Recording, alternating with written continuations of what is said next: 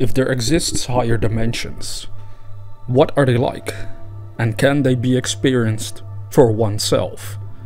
Because no matter how many times someone else would talk about supposed other dimensions, then they might be of comfort to the listener. They might give you something to ponder over, to be in awe about, to be like, that sounds amazing. But without the actual experience, then it might still be not as powerful and as meaningful as it could be. So today I wanted to briefly share just my experience so far on these matters.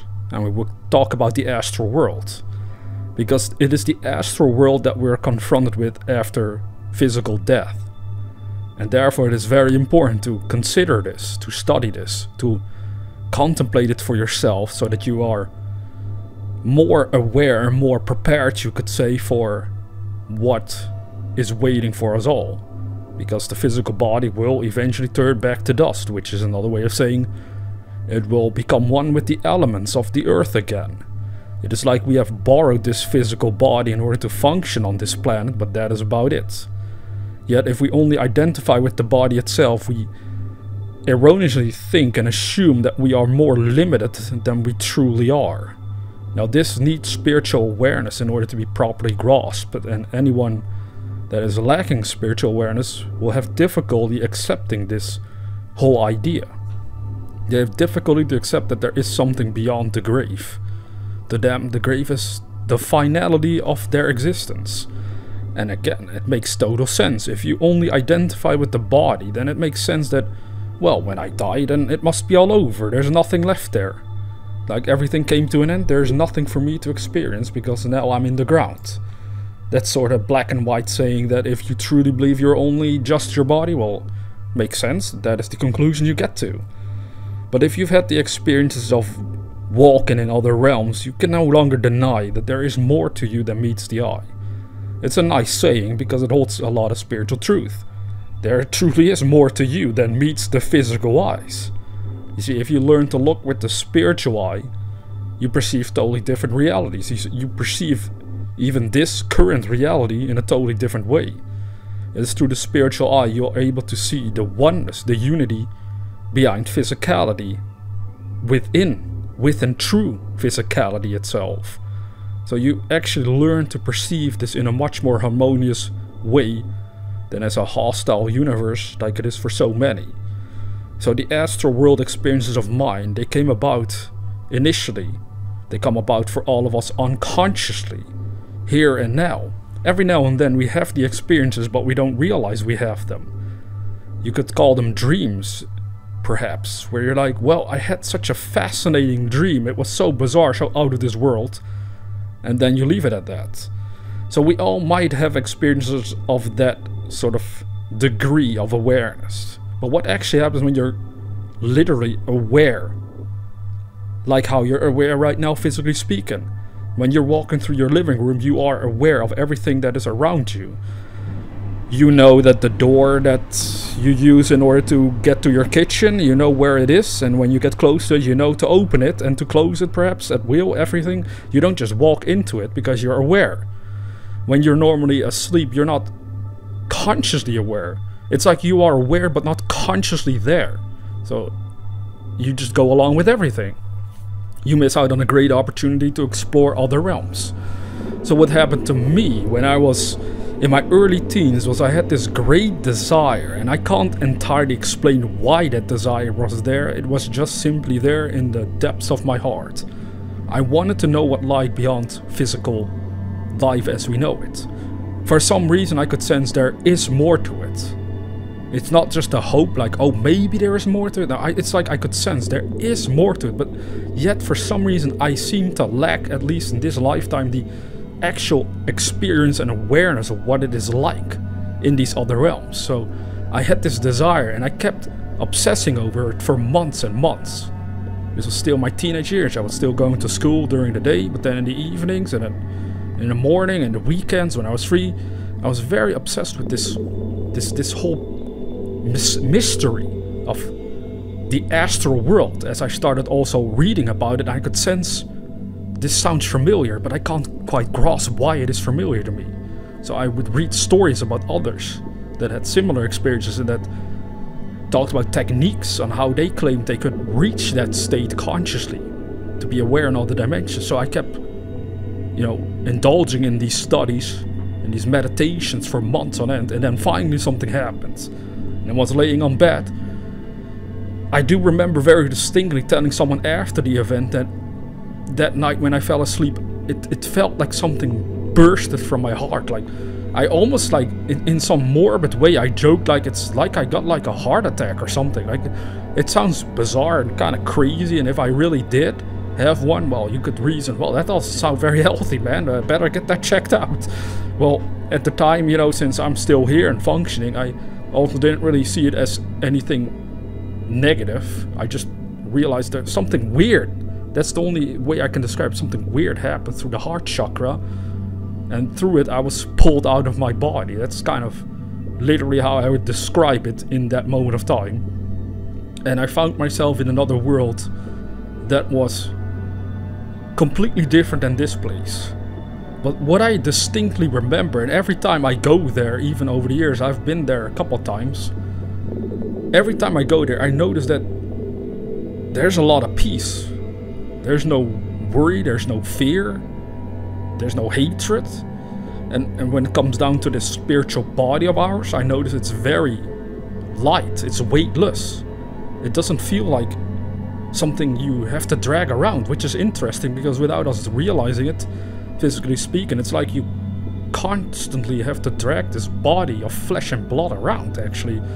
You could put it on a scale and weigh the body, and it weighs like 170 pounds or maybe more, like depending on your height, or maybe if you're overweight, the numbers go up or go down if you're underweight, but there's always a certain amount of weight you're carrying around while you're here, physically speaking, where in the astral realms you don't experience weight in that matter at all. You experience total freedom, lightness, beauty. Everything looks 10 times, well, I might say infinitely more beautiful than the physical world. A forest is luminous. That's how I experience it. Luminous colors. Yet I could touch the plants and trees, and they felt exactly how they would feel in the physical world. Yet I knew I was not here walking around with my physical body. That was asleep on a bed somewhere on planet Earth, somewhere in a little town. I was still a teenager. So it's this lightness, this beauty that the astral world actually is all about. Now when you go there for yourself, that is when you truly understand that there is more than just physicality. Not until this experience has occurred for yourself and you've been consciously aware of it occurring, will this make any sense. Because then you might say, well, this guy or this woman must have been hallucinating. This must have been on drugs, perhaps. Maybe they're lying about it. Maybe they're making this up. But I can only tell you I'm not making any of this up. These were parts of my experiences. Now, one of the most wonderful aspects of this astral world is that things become in your total control as well. You can travel to any point of time instantly. So right now, if you think of your past, you have to exercise your memory, and then you vaguely have some images flash through the mind. If you think about your birthday when you were like 15 or something, like if you can still remember it, I hope you do. Some people have a bad memory apparently, but assuming you're not like super old and also not suffering from bad memory, I'm sure you can remember it. So you use your memory to think back of it right now. For example, you think, what was that birthday about? What was I doing during that time of my life? And you have all these images flash through the mind. They're kind of vague, but that's how memory works when you're physically awake. But in the astral world, when you think back of the past, it instantly it manifests itself around you. What I mean by that is that I would think of a birthday when I was there, and it would instantly collapse the world around me and rebuild it up instantly as well. Like, it's so hard to describe this in human language, but I was then standing inside my home during a birthday I knew I had not too long ago, and I could just perceive it all like a stranger would. So I could even see my physical self there standing there, but yet I was observing the whole event like a stranger, invisible to all of them. I could analyze the whole scene of my birthday spiritually, which is very fascinating. It's another thing about this astral world, another ability that one wields over there. So therefore it is actually nothing to fear to pass away. But where comes this idea of heaven and hell? Are they actually true? And if so, what are they truly about? Because there's so much misunderstanding about these terms as well. When people think of hell, they think of a very scary place. And then they might go as far as some people are condemned to hell forever and ever. You're going to be stuck there for all of eternity. But yet how can that be if all are children of God? So what is this hell? What is this heaven? Well, ultimately, based on the experiences I've had so far with these astral dimensions, you come to the conclusion that hell is also another aspect of the astral world, and heaven is as well.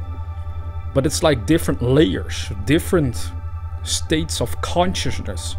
So the soul, if it is very negative, for whatever reason, if it's very pessimistic, it's very destructive.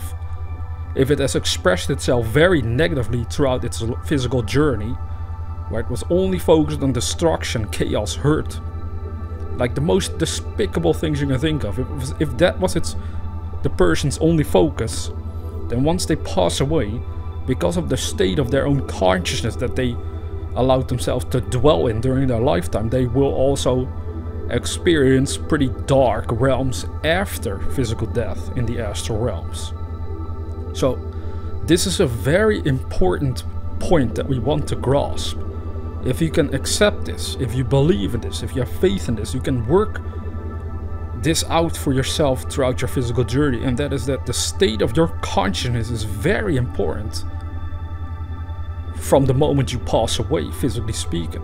So the more you have prepared yourself to develop your consciousness in a heavenly direction, to align it with heavenly things, to adjust yourself to heavenly attributes of character, noble behavioral patterns, if you start to develop them and learn to expand upon them over time, then in the astral world you will experience a wonderful heavenly realm.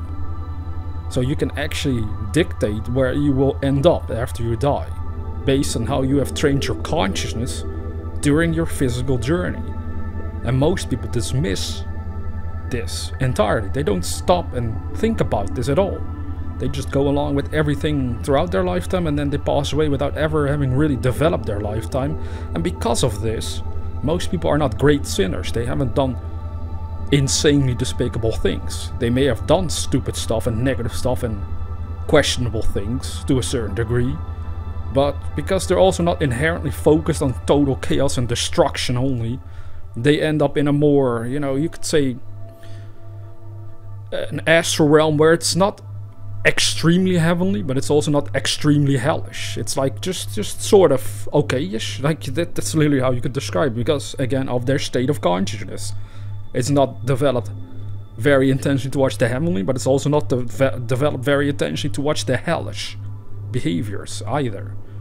So this is a great lesson we could learn for ourselves, is to look at all the evilness that we might perceive in this world and realize these are all states of consciousness. Do I want to identify with such a state of consciousness? Well, you are free to do so, but you'll pay a price for it, not just physically, but also spiritually in the astral world. Or you could look at other spiritual teachers and examples you've seen throughout history. One of the greatest, of course, is Jesus Christ and others. How they have portrayed that behavior of his. The idea of Christianity is to develop and to create the same behavioral patterns as Jesus Christ did, so that you can perceive heaven ultimately for yourself and enter into it, because you have adjusted your state of consciousness Christwards. So this is very important for you to understand if you want to have the most beautiful and divine, meaningful experiences concerning the astral world. And as long as a person does not have full understanding of this and kind of dabbles back and forth between the astral and physical realms, not knowing for sure what he or she wants to fully dedicate on. That also is part of this whole reincarnation cycle ultimately, which one day will lead you to an incarnation where you inherently want to seek the divine, the spiritual, the truth. And I've perceived in my own being that that is what happened to me on this current life journey, that is the journey that I am on from the moment I was born. Many things have added up after contemplation towards that end. I realized that God has prepared a lot of stuff over the decades for me to trigger them, for me to start looking beyond the physical side of life alone. And that is just part of my current journey. But in the Eastern spirituality, they would say that that is because of past lives I've lived, that I've somehow prepared myself for all of this in other lifetimes already. So if you recognize this for yourself, that you have a similar thing going on, then that is a great sign. That you should be, just don't be disturbed by it. I know it might be a bit weird compared to most people who seemingly don't seem to have this, but it's just a sign that you will grow towards more and more spiritual awareness and unity with God. That you're already on your way. Others are just waking up or haven't even started yet. They hear these teachings or these ideas and insights and they can either believe in them or dismiss them, and it's up to them. It depends on their own state of consciousness and state of spiritual evolution, whether they're already ready for this or not. Because anyone that is not ready for it will also not go to hell forever and ever either. Even the greatest sinner will not stay in hell for all of eternity. They might be there for a long time, yes. But it all depends on how fast they can change their consciousness towards the divine. And if they're so obsessed with doing destructive things, well then, depending on their obsession, it might take a long time. Until they finally realize there's no point in being only destructive here. It's just pointless. Let me stop doing this. Let me find God and let me redeem myself. That's what very destructive souls have to learn ultimately for themselves. And that happens through those hellish realms, where they themselves get so fed up of all the darkness that they are causing that they finally start to see the light. That's how this all goes. Yeah, some people would wish they would stay there forever and ever, but you gotta understand, we're all brothers and sisters, spiritually speaking. All souls, the offspring of the divine. Therefore no one is condemned forever, for all of eternity, to hell. Unless that is where they want to be, then they have the freedom to do so, but anyone that knows that they can pick the heavenly and have perceived the heavenly will no longer consciously decide to stick to hell. And all this has to do with the astral realms. So that is what it's like. The astral realm is a reflection of your own state of consciousness. The more heavenly you make and work on your consciousness during your physical journey right now, the better off you'll be. The more you perceive the unity, you learn to see it, to perceive it and feel it, the better off you'll be. The more you perceive and learn to follow destructive ideas, the worse off you'll be. You'll end up in hell. That's what it's all about. There's nothing scary about it. If you really think about it, at least to me, there's nothing scary there. In fact, I know I've done stupid things throughout my physical journey as well. It's reached a point for myself where it's like, okay, if I have to pay a price for that, if that means some hellish things have to occur to me to redeem my soul further, then I'm all up for it, man. Make me burn. I almost would say, let it burn. Because symbolically for me, that means let it burn so that I will burn out of my soul all this madness, all this negativity that I allowed to be there. So it becomes symbolically a very good thing at the same time. You see, that's a totally different way of looking at burning in hell. To be honest with you, at least. But that's just for me how it is. Again, for you it might not sound very pleasant, etc. That's okay. But I hope you take this to heart. This whole idea that the astral world is a weightless dimension. It's a peaceful, wonderful dimension. Things reflect themselves back to you instantly, based on the state of your own consciousness. The more divine you learn to make yourself and your consciousness from the depths of the very being that you are, the better and more joyous and wonderful the astral realm will treat you. And then from that moment on, you can go beyond the astral realms. deeper and deeper into the very nature of God, with the unity of God, you'll go there automatically, because that is your destiny.